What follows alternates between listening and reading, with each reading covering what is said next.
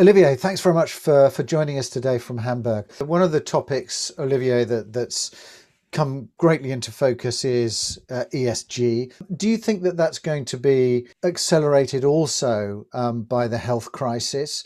I mean, we have a very, very specific view on this one as a company, and I have one as a person, not necessarily as a manager. And actually, we don't think that's necessarily going to accelerate. What we think is going to accelerate is the communication around it, and unfortunately, not necessarily action around it. And from my perspective, the whole net zero debate is a wrong debate because it pretends that you can run real estate without emitting carbon. It pretends you can build real estate without emitting carbon. And I know that the net zero advocate will argue, but this is not how net zero is defined. But for me, when you need to look into the definition of something to understand what it is, and that understanding is different from what the term says, that's the definition of marketing. And I think that the topic is way too important to be dealt with marketing claims. And so I'm not sure they're going to be like massive changes in the way we're doing business. There are clearly a number of initiatives out there which are good and going in the right direction.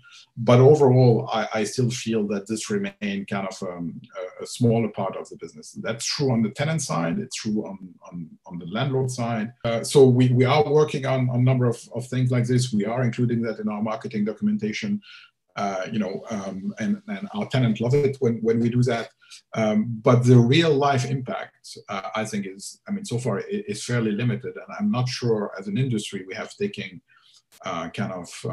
we're conscious about how important that is and what we need to do to move forward. And my view is eventually the carbon and the ESG discussion is about the liabilities that is sitting on companies' balance sheet.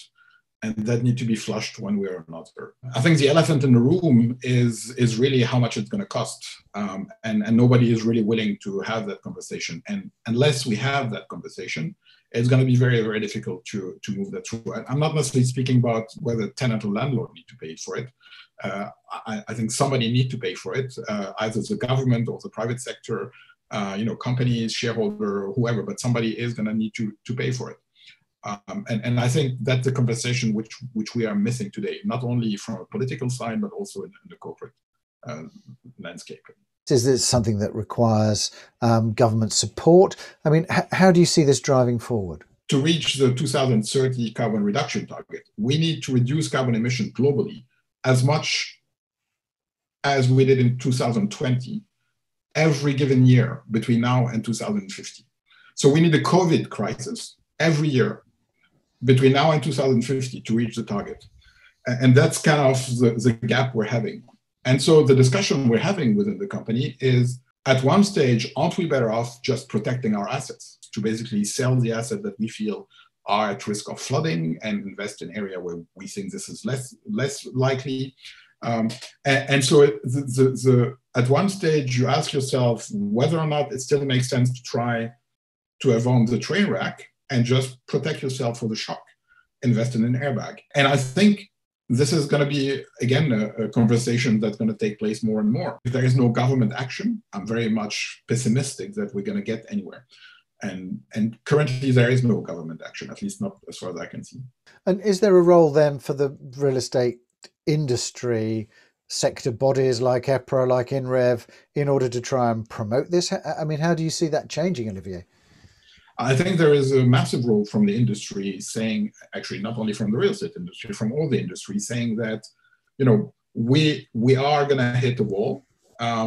We need to do something about it. And we're probably not going to get there by ourselves. We need government to implement like strict, stringent carbon tax.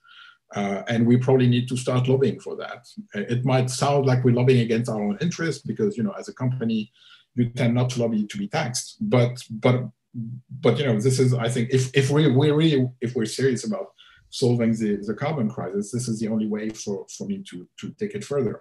If this is not implemented and implemented at a large scale, and by the way, the carbon tax need to be of a magnitude which is sufficient to actually move the needle. In Germany, we will have from 2021 onward a 25 euro per ton of CO2 carbon tax on everything, including in real estate. But at the level of Alstria, this is like 15,000 euro a year. It's completely painless. You need to be substantially higher than that to be able to make a difference. And I think within EPRA, within NREF, within the investment community, I think we should start lobbying for those things. We should start saying we're just not going to get there on our own. We need somebody, we need a referee to change the rule of the game so the game is going in the right direction. And then you let the market take care of it. You know, once there's enough financial incentive to create a solution for the problem, I mean, it's just going to happen. But we just need those incentives to be there. Thanks very much for sharing your views today. My pleasure. Thank you for having me.